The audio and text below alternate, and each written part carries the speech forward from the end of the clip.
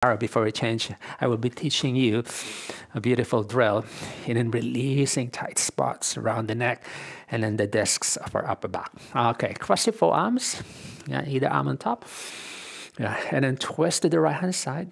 And then from here, drop your right shoulder and then try to stretch that left armpit. You can use your right arm and then drawing that shoulder blade away from the back. And then from there, yeah, forearm and then forehead together and then lightly open upwards while you're moving, you're drawing your left shoulder away from the upper back. And then use your forehead to lightly press so you have that resistance, and then try to open the side trunk. What feels good. You can lightly rub by moving slightly forward and backwards.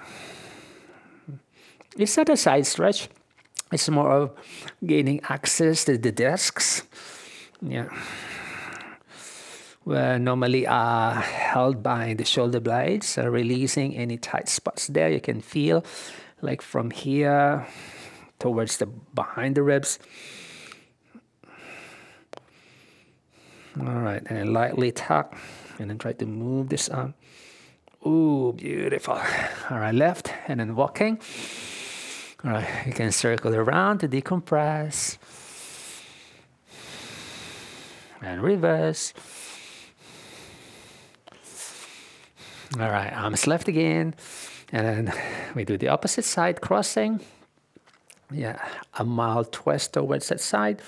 Dropping that left shoulder and try to lift that right armpit up and then use the left hand to stretch that shoulder away from the upper back and then lightly gaze towards your bottom armpit.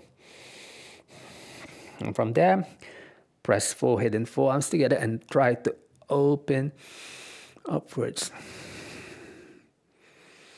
Yeah. If you feel the need to move the hips around there, do so.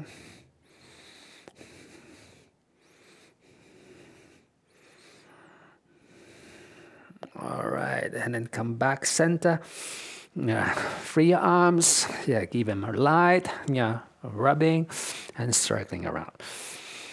Okay.